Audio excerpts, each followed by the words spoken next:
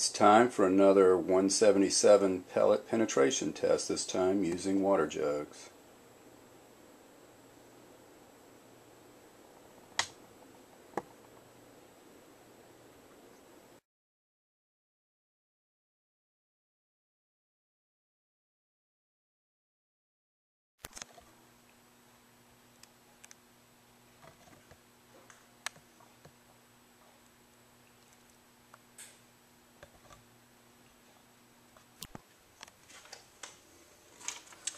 Hey everyone, we're testing the Crosman Copperhead 177 caliber pellet.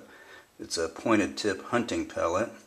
The test gun is a Daisy 880S. We're going to use 10 pumps at 10 feet. And this will be through 4 layers of cotton t-shirt to simulate heavy clothing. And it'll be into water jugs with a backstop of a phone book and a piece of fiberboard.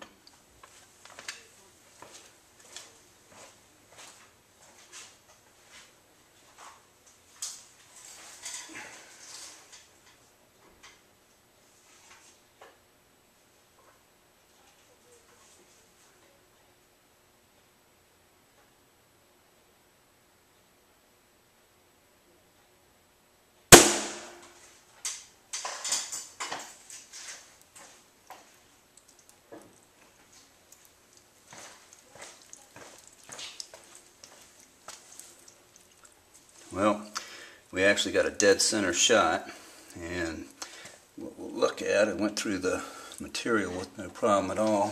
It does not appear to be a penetration all the way through the water jug. The jugs are 6 inches, and we got quite a bit of leakage there. I'm going to move the camera on up.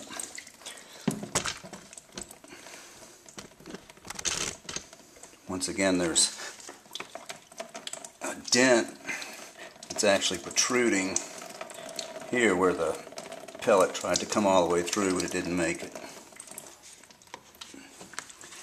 You can see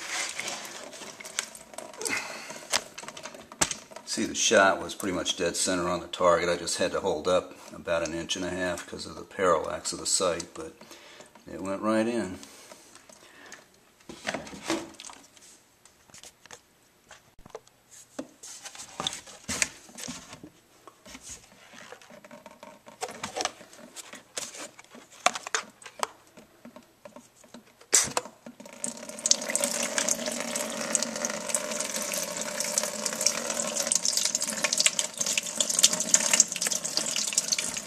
I've actually got quite an amount of water coming out of here. I'm going to go ahead and try and just pour it out. See if we can see what kind of damage was done to the water jug. Pulling this material off after the water pours out.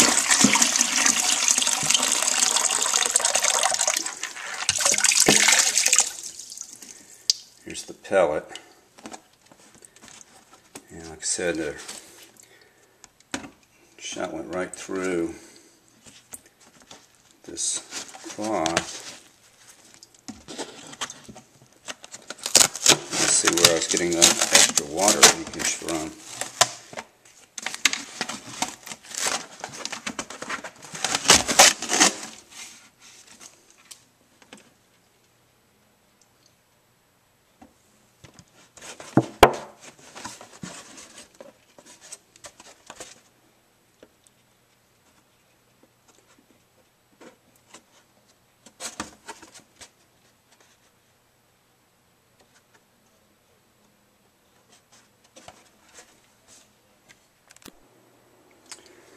These are the 4 layers of cotton t-shirt. I just wanted to show you the holes that went through.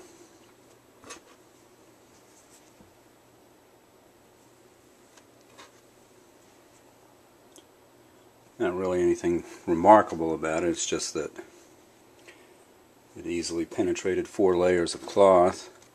Then this plastic, the water jug, it's basically a milk jug. The hole itself